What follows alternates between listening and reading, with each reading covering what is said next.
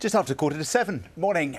Car sales fell again last month, and apparently dealers are having to knock a lot off the asking price. Yeah, Steph's looking into what's going on. Very good morning. Yeah, morning to you both. Yeah, tough time for the car industry at the moment. Morning, everyone. Yeah, sales of new cars fell by nearly 5% last month, and in particular, diesel sales slumped by 20%. Now, the people that put all of these numbers together are blaming consumer confidence, the fact that there isn't much of it around, and a lack of incentives to encourage us to switch to the new, cleaner cars. Now, it means dealers are getting a lot more desperate now to shift the vehicles that they have. So according to one estimate, the average potential discount on a new car at the end of last month was around £2,500, or 8% off the average asking price. But the chances are you may not get the deal unless you are prepared to haggle. So with us is Darren Moss, who's Deputy Editor of What Car magazine. So is it a good time to buy a car, would you say? Absolutely. In fact, our research shows it's never been a better time to buy a new car.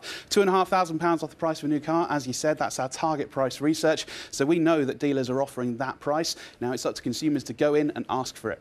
And is it a case of, like I mentioned there about haggling, do you need to do that? Absolutely. Now, new cars are priced with a margin to manoeuvre in mind. So in other words, if you don't haggle, you could end up paying over the odds. But it's also important to remember you can't just haggle on price. There's all the other extras you can haggle on as well. A choice upgrade, for example, or an option like sat-nav, paint protection, even servicing. Things that make your car better or more practical. Yeah, I always think I'm not very good at haggling. So have you got any advice for a wannabe haggler like well, me? The first thing to do is know the target price for that car. Know the price that the dealer is willing to pay. That gives you the power as the buyer. But I guess the most important thing is be confident. Do your research. Know the type of car you're interested in. Know what's out there on the market, and know that ultimately, if you don't like the deal, you can walk away. How do you know what their target price is? So we have people on the phone all day, every day, talking to car dealers, haggling on your behalf, finding out how low they'll go. We then print that number online and in What Car magazine, so that you can go in armed with the number that you know the dealer is prepared to pay. Now, talking of the dealers and the industry itself, I mean, are they still making money on the cars they're selling? What are we talking about here in terms of their margins? So margins vary on a number of factors. It depends what you're buying, when you're buying, and how you're buying, and where you're buying as well, because obviously location comes into that as well. We've seen margins on popular segments from anything to 2 to 5%, but also as high as 12 to 15%. So no matter what segment you're buying in, no matter all those factors, go in and try and haggle, because chances are you can get a good saving. And they're still making money from the sale? Yeah, they'll be making money, but it's important to remember that actually selling you the car is not where the dealer makes their most money. It's actually in the bolt-on extras, things like servicing plans, things like paint protection, alloy wheel insurance, the kind of things that you might think, well, do I really need that? And it's up to you as a consumer to figure out if you do need that. That's where the dealer is going to make their real money. Is there a particular type of car where it's you're going to get a better deal? Because obviously diesel cars, I just mentioned there, their sales are slumping. So, you know, what do you think on that front? I think diesel cars still make sense for a lot of people. If you do a lot of miles on the motorway, if you cover huge miles in a year, then a diesel car still makes a lot of sense. And the latest diesels, in some cases, can be cleaner than their petrol-engined alternatives. But it's also worth looking at the type of car. So a popular car like an SUV, you might not get as much of a saving on as you would if you look at a less popular segment, like a people carrier or a family saloon.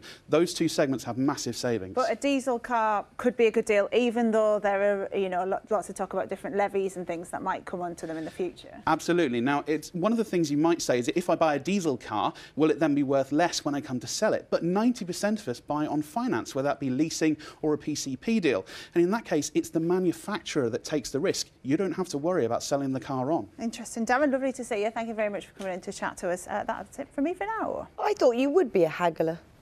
Yeah, I'm not. I think I get too nice about it and think I don't want to take too much money away from them or whatever. I'm rubbish at it. Thank you both very much.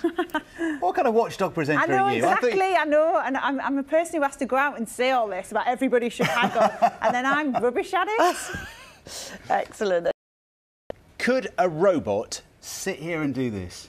I'm sure lots of people will say Anyone yes. could, yeah. Yes. Apparently lots of us, more and more of us, our jobs are under threat from automation. Steph's here to tell us more. Yes, morning to you. Well, of course a robot couldn't do your job. Oh. How would the personality be? I am actually a robot. Are you? Yeah, I'm just a really bad robot. Yeah, this is new research that's out, and you know, this is something we've talked about before, about the digital revolution and what that will mean for jobs and the changing workplace. So it's new research from Open University, and they have found that 37% of jobs in the UK are either going to dramatically change over the next 5 years, or they're going to disappear completely. And they're saying that is because of things like artificial intelligence and basically just the rise in the use of digital.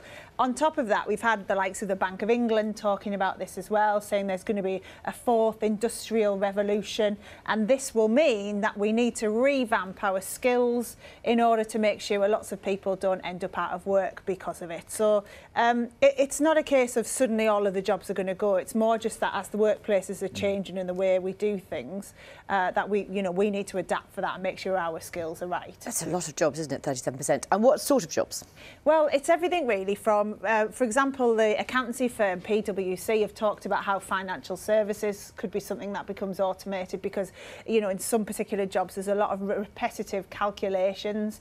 Also with the driverless cars, we perhaps won't need as many drivers, and even journalism as well. So the financial journalism firm Bloomberg, they have said they already have a system in place where financial data can be analysed and then it can be written up as a story which looks like it's been written by a journalist as well. So it's creeping into lots of different areas of our lives. I suppose, how do you prepare for that? How do you protect yourself from the robots? Well, of course, there might be people out there going, oh, that means I'm going to be out of a job. But I think it's about just the fact that we need to reskill in many ways, or just keep up to date with what's happening digitally. So again, as part of this research that the Open University have done, they've said now that there's been an increase in the amount of money companies spend on digital training, so that's up by about 13%, the amount of money being spent, and it should be things like that which make a difference. The idea being is that we work alongside robots, or we are the people who develop them. We'll need lots of people to do that,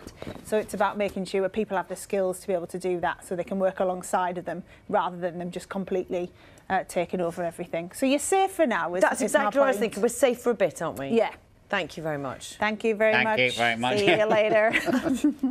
So now, 23 minutes past 8. A rent day for retailers today. So how will the struggling high street cope? Steph? Yeah, this is the quarterly rent day for quite a lot of retailers out there, basically when they, of course, have to pay their landlords. And the reason why we're talking about it is because it's normally a bit of a crunch point for any businesses out there that are struggling, because they will owe an awful lot of money to the landlords. And we've seen in the past quite often, businesses like Debenhams talking about trying to get rent reductions in order to help them. And I just wanted to use this to give us a bit of an update on what's going on. So, for example, Monsoon at the moment, the accessories clothing and accessory store, are trying to get a rent reduction from their landlord. So they're trying to go through this agreement on that. And they're trying to get it for half of their stores. So it's about 135 of them where they're in negotiations to try and reduce the rent and basically save the business. And they're saying very much there's no risk of any job losses or store closures at this point, but a rent reduction would help them.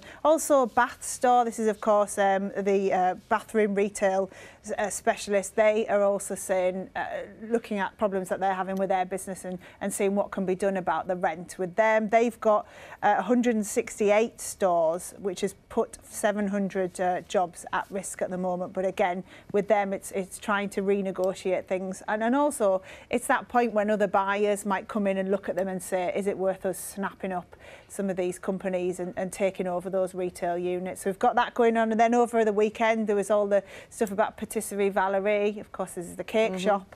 And the fact that 5 of their team, the management team, have been arrested because of allegations around alleged accounting fraud. So there's a lot going on again in the high street at the moment. For landlords, it's difficult, isn't it? Because you reduce the rent for one company and then it all changes. But it is a big pressure, and there's also lots of discussion about whether it's a bit out of date, the rent system now, and the fact that it is still this quarterly system. Could there be other ways of doing it? So yeah, it's something that I know a lot of businesses struggle with when they're having trouble. You may not have any of these. Have you got any kind of life hacks how to make your life much easier, Steph? I tried. Have you seen the garlic one yet? Yes, I have seen that. That's brilliant, isn't it? I don't cook. Well, I otherwise tried would. it yesterday. Did you? Did you manage it? It's not as brilliant as it looks when somebody's Not a quite as Canadian easy. expert doing, but it's Yeah, quite they've helpful. probably done it 50 times before they filmed it. I think, in my judgment, more than 50. We're talking about life hacks a little bit later.